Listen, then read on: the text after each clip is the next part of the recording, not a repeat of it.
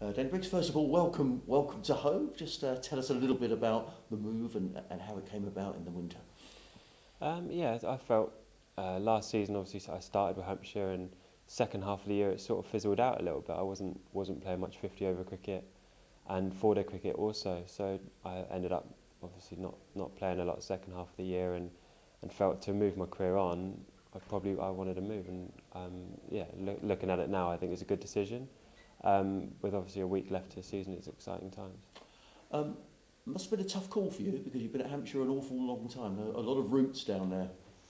Yeah, it was tough. Obviously, I've been at Hampshire a long time, and ideally, most people stay at one county, don't they? But for me, I wanted to improve, and I need to play to improve. I believe I have to play. And I felt that the opportunity there was getting smaller and smaller, really. Yeah, I felt that Sussex was a perfect fit, really.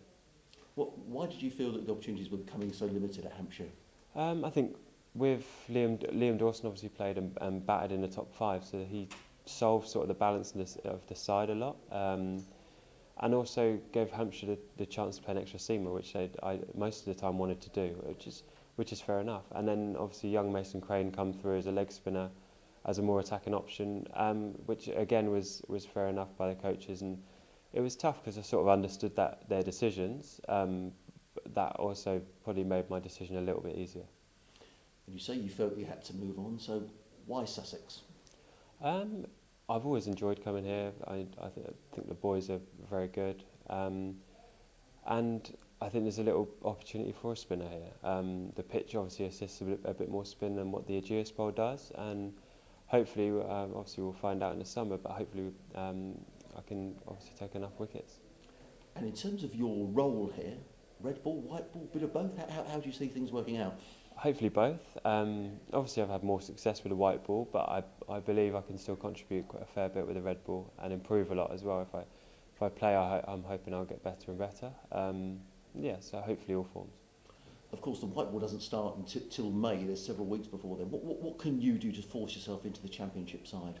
Um, just I suppose training well, and we've had warm-up games and stuff, and making a good impression really, and showing off what I can do, and really trying to improve. That's the key. If I can be consistent and do that job for the team, that's probably going to stand me in good stead. Anyway. And quite difficult, Danny, as well, because particularly early season, the wickets generally favour the seamers, so that can make it more difficult sometimes for a spin bowler.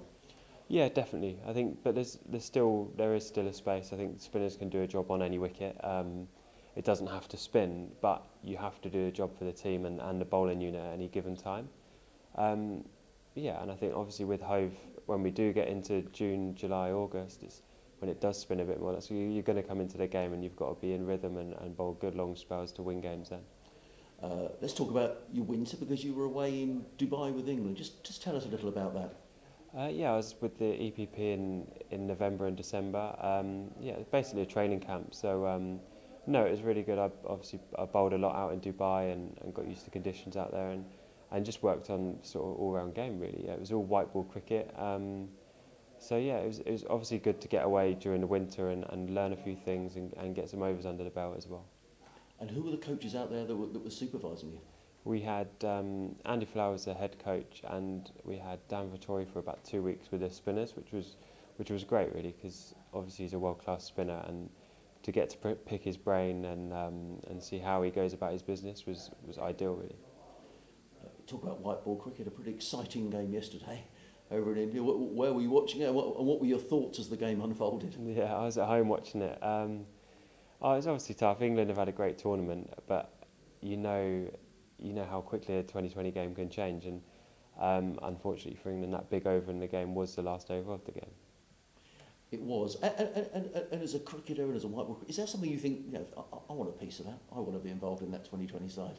Yeah, definitely. I think the way they're playing at the minute, the freedom the batters are showing, and the skills their bowlers are showing, everyone wants to be involved, and also it makes you want to improve as well, because you know if you're going to go and play, you need to be on the top of your game, and you need all the skill you can.